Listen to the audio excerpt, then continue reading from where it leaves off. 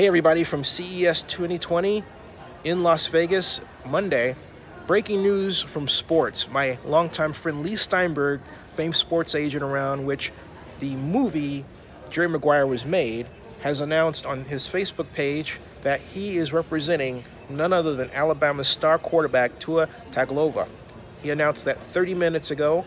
Now Leigh Steinberg has two premier quarterbacks in his stable. He is the guru, the dean, arguably, of quarterbacks, quarterback representatives, having represented such people as Troy Aikman and, of course, the great Steve Young, who's now at ESPN. But I digress. He also has, right now, Patrick Mahomes of the Chiefs. So Steinberg has Tua and Patrick.